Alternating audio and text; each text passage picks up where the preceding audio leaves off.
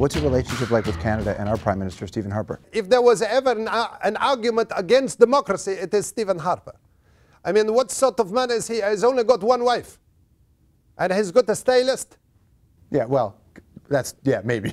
Well, what kind of stylist is that? I mean, come on. With that hair? Ridiculous. His hair. You know, he has his wigs made in Wadiya. Oh, really? That's a big business for you guys. It's done from the malawakh of Kim Kardashian. I'm joking, of course. But I would say I commend your leaders on silencing your media. For the last 10 years, I have not even heard a single noteworthy event happening in Canada.